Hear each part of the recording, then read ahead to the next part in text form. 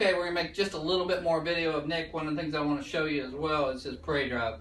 Very hard, mentally tough, physically tough puppy with tons of drive. This slap rag is designed to make a lot of noise. So that sort of simulates gunfire. So we can expose them to the gunfire noises, socialize them to the gunfire noises. And that just doesn't get any better than that right there. Like I said, one of our top breedings this year, these little in-litter puppies, Nick, Noah, Norma, and Nessie. That's it. Yes. Oh, good.